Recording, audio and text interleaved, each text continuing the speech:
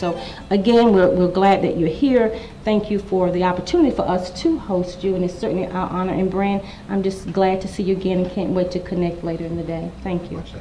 And with that, I'm going to introduce Brand and let him talk about the WikiWeb today. Dr. Calvin Andrus with the CIA.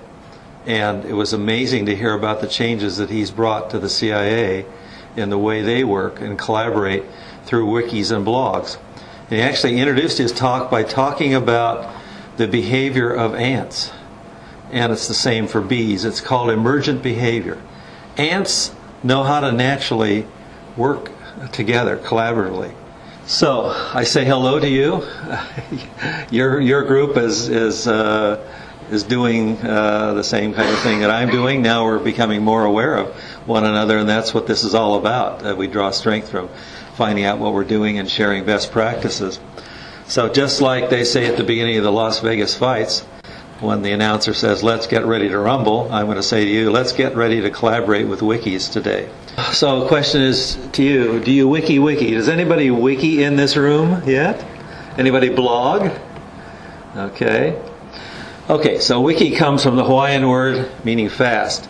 And I've worked with a lot of tools, and this is certainly the fastest, cheapest, easiest one yet. And it supports the way we work. This was the other important part of the breakthrough at the CIA and in our experience with the federal government was it can't really be a separate tool from what you do, so that you do your work like in Word, word processing, email, and then you come over and copy it or do another version. It has to really support the way you work and work collaboratively.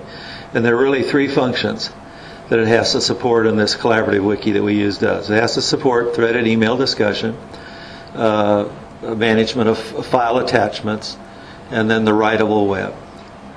And we're even looking to expand it, as you'll see, to including online chat to support our workshops. And then a whole new realm called semantic technology and agent technology. All right, communities of practice. You are a community of practice, whether you call yourself that or realize it. You can go to Wikipedia, which is an interesting example of both a community of practice and a tremendous product that a community of practice has produced. The latest results that we heard at our last workshop were that the scientific analysis of the accuracy of Wikipedia is certainly comparable to that of recognized encyclopedias. It's just a different process. It's a self-governing process, just like ants, emergent behavior. Somebody gets out of line a little bit, somebody in the community or the whole community deal with that situation. Here's what our collaborative wiki looks like. You can't really read this because I wanted to put both of these. But you can see the web address, and I'm going to go to that. It's colab.sim3.net/wiki. Okay. Or if you go to gsa.gov/collaborate, you'll get to it as well. And this on the right side just explains that originally it was done to support our communities of practice across the government. And we even had a private or confidential version of the wiki for some of the discussions we wanted to have in developing the federal data reference model. So the first lesson is in using the wiki is don't start from scratch necessarily, although you can, and in a minute we'll start from scratch for your group. But go look through all the wiki pages, because there's a page index here. And the nice thing is that in terms of governance of the wiki, you might ask, well, what if somebody spams the wiki? Well, we've effectively dealt with the spammers by having a simple login. And what that does is most spammers now don't take the time to personally spam a wiki. They send out their spam bot. And the login feature we have just blocks the spam bots. But if somebody wants to do some mischief within our community or outside our community, here's what they do. They leave a trail. There's no doing anything in the wiki without leaving a trail. And if this was a true spammer, and he did it more than once, then we would take his IP address and block it from using the wiki. So we have a low tolerance for people that mess around in this space. Let's now go to a little higher level in terms of the structure. What did the data reference model conclude we ought to do?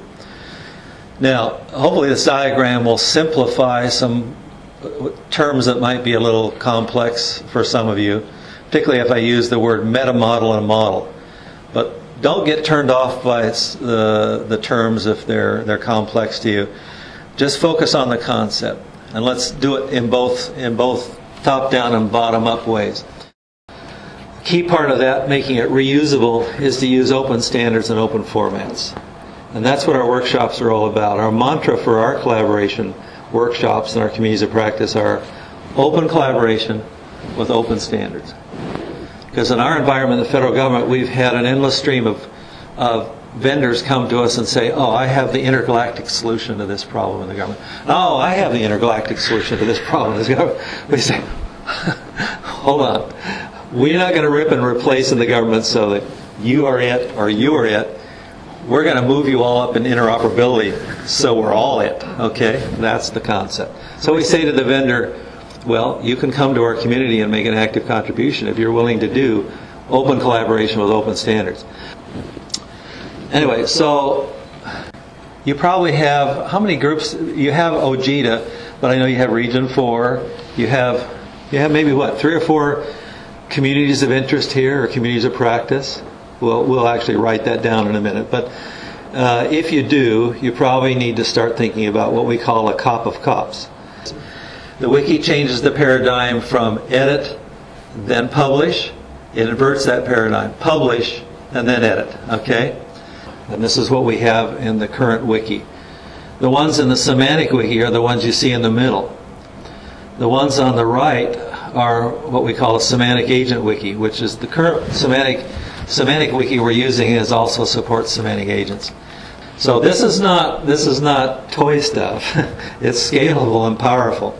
Here's the contact information. And if time permits, I'm going to show you some examples from the last time. I did a presentation recently where they asked me to kind of do a tour, a guided tour of all the various ways we use the collaborative Wiki in the government.